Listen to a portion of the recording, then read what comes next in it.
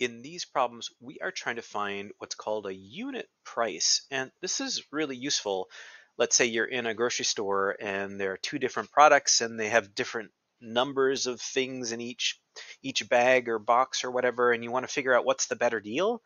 The unit price is a way of knowing how much each little thing costs. Let's say you're buying eggs and a half dozen costs $2 and a whole dozen costs $3.80. Which is the better deal?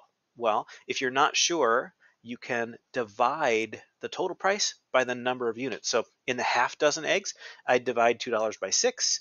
In the dozen eggs, I'd divide that 12 by, or the other price by 12, and then I'd figure out how much it costs per egg. That would be a unit price. So we're going to be doing dividing here.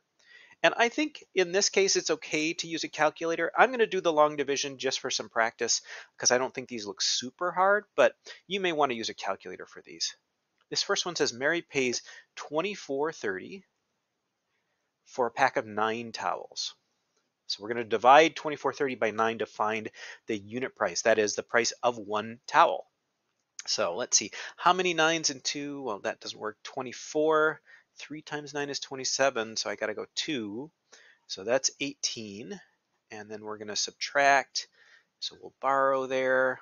So 14 minus 8, that's 6. And 30. I'm going to put the decimal point up here. And 9's in 63.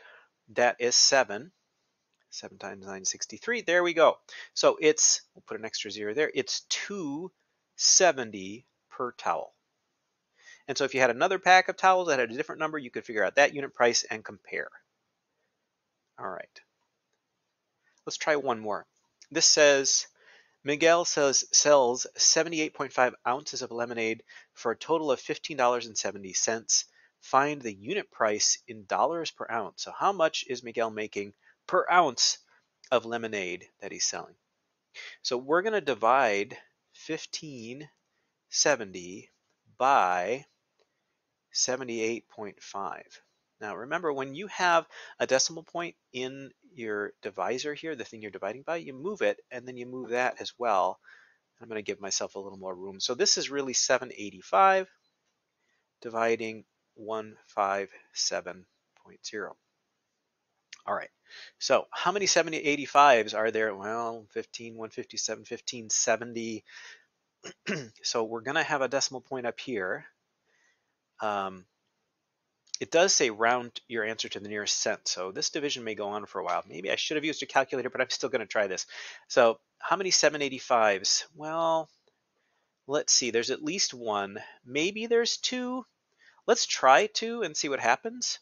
2 times 5 is 10. 2 times 8 is 16, 17. And 2 times 7 is 14, plus 1 is 15. Oh, look at that. So that was actually pretty easy. So we've got 20 cents per ounce. So that's a little bit of work with finding the unit price.